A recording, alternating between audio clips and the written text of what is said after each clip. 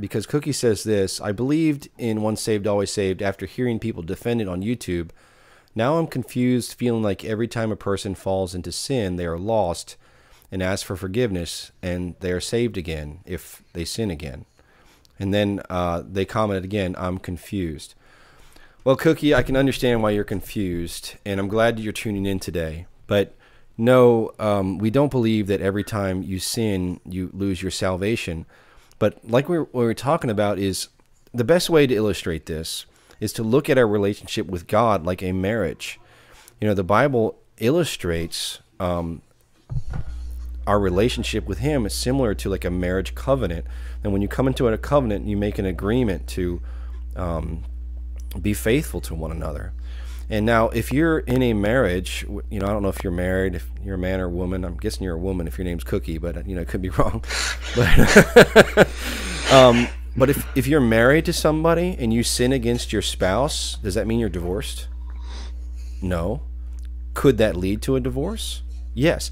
And the point is, this isn't like a cut and dry mechanical thing. And that's the thing that we need to kind of get away from. Like, well, if I sin 465 times, then I lose my salvation. Or if I can sin this many times and still be saved, but if I sin this many times, then I lose. And that's one of the arguments against, you know, the idea that you can fall away from the faith. No, there isn't a set amount of times you can sin. And like I said in my last video on repentance, one sin persisted in and you don't turn from that sin can lead to you falling away from God. But like the Bible says in the book of Revelation about the woman Jezebel in the book of Revelation, God gave her space to repent. And so what does that mean? God provided a time of grace for her in this sin that she was persisting in to turn away from that sin. So he wasn't like cutting her off right away. You're cut off, you're toast. He was giving her space to repent, and if she did repent, she would come back into the fold. She wouldn't fall away. And so that space obviously implies that God's not going to strike you dead. He's going to keep you alive, you know, so that you can repent of that sin. But if you persist in one sin can lead you to hell. But here's the thing that bothers me about this, because I mean, Adam and Chip, do you guys ever sin? It happens sometimes. Okay. Yeah, it happens to me too.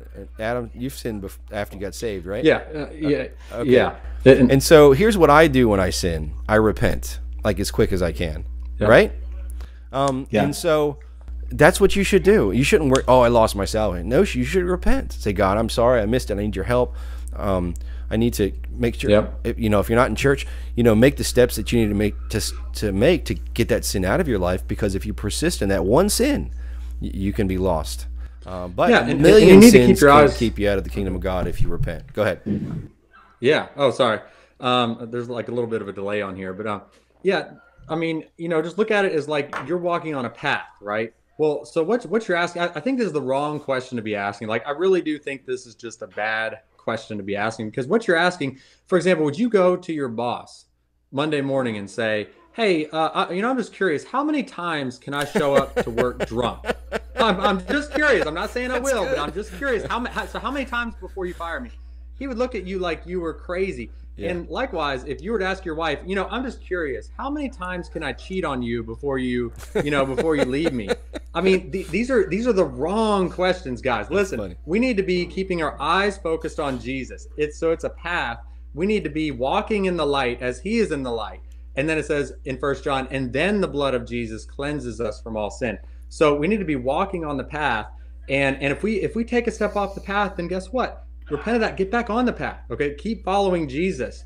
If you go off into sin and take a step off the path, then get back in the light, get back on the path. It really is as simple as that. See, I think when people get so tripped up over that, they're kind of in a way taking their eyes off Jesus. And you know, we need to be just focused on following Jesus with everything we got. Yeah, that's good. Yeah, can I say one quick thing? Yeah, pop in. I think God judges the thoughts and intents of the heart. So if we are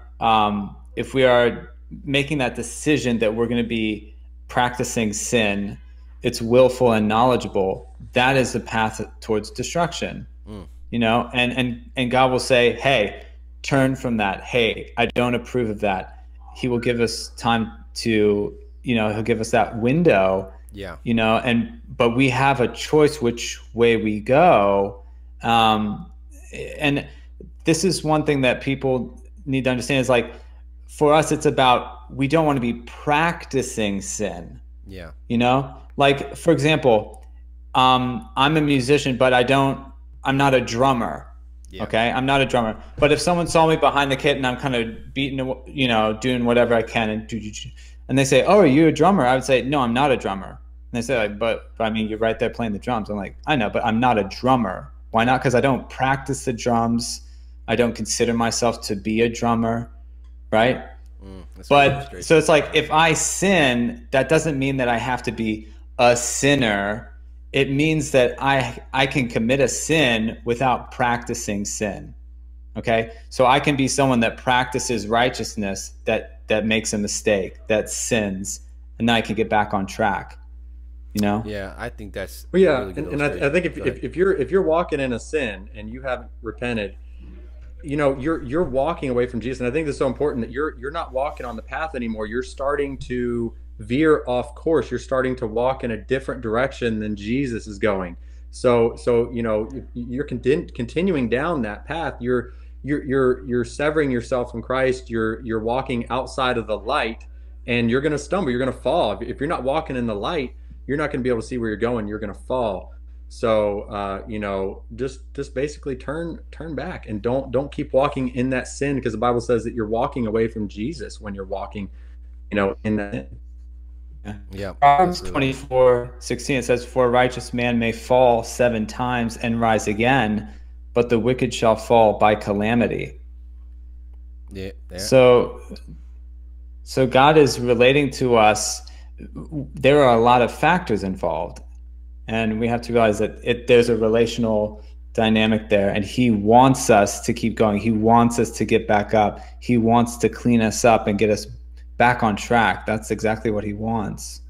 That's really good.